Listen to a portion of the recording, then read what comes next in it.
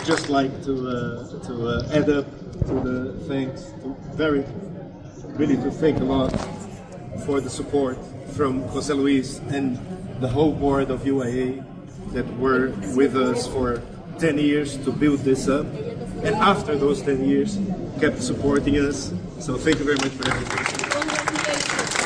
On the name of the International Union of Artists, I want to thank all our Brazilian friends, for all the effort they made in organizing the World Congress of Architecture year 2021 in Rio de Janeiro, Brazil. It were very difficult moments for UIA because we couldn't do it in presence, but it has been a great impact because 90,000 people all over the world were listening to all the lectures that were presented online.